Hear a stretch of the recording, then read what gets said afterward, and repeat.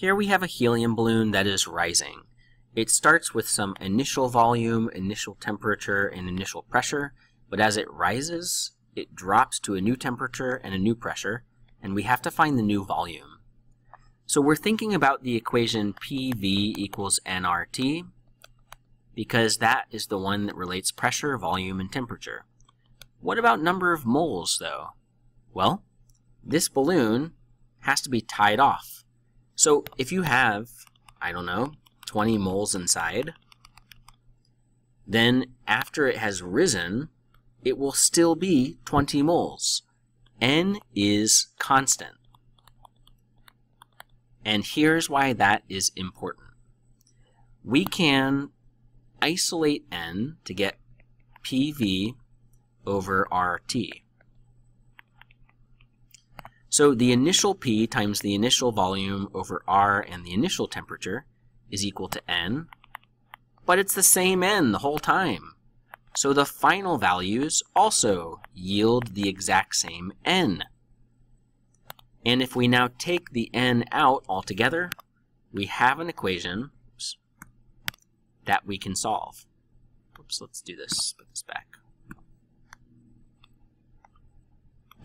Because after all, we know the initial pressure. That value is the 1.01 times 10 to the 5 pascals. We have the initial volume, 0.25 meters cubed. R is in our data booklet. And the initial temperature is not 30 because that's Celsius. The initial temperature will be 273 plus 30. And we also know the final pressure, that's this value here. We know R again, although the R is canceled, don't they? We know the final temperature, -10, but we have to add 273. So we can go find the final volume. Okay. Now, I'm not going to solve that out. I'll leave that as an exercise for you if you'd like. But I do want to point out there are two assumptions we're making. First, they don't tell us that N is constant. We're assuming N is constant. And it's probably true.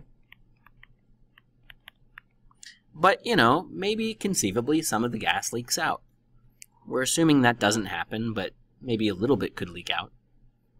But what's the assumption? We're assuming gas doesn't leak out. Another assumption. We used the ideal gas law, but nothing in the real world is actually an ideal gas. So we're assuming that the gas, the helium, behaves like an ideal gas.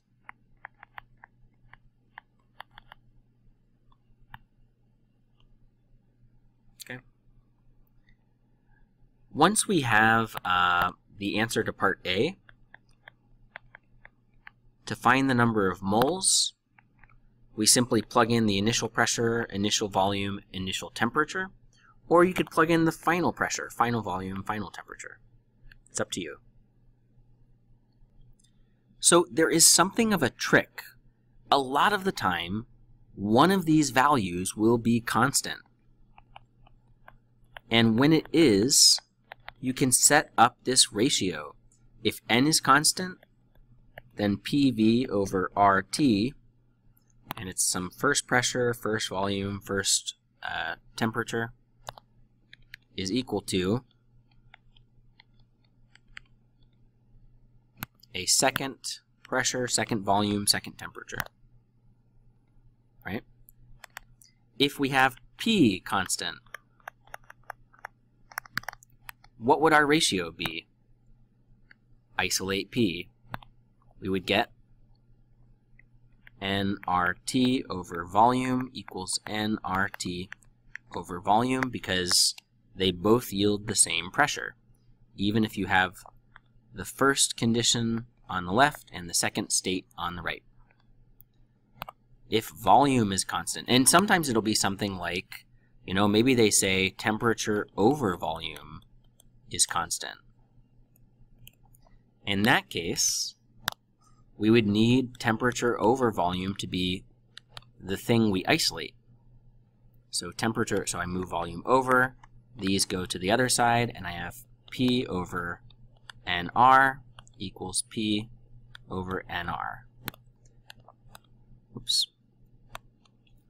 Like this.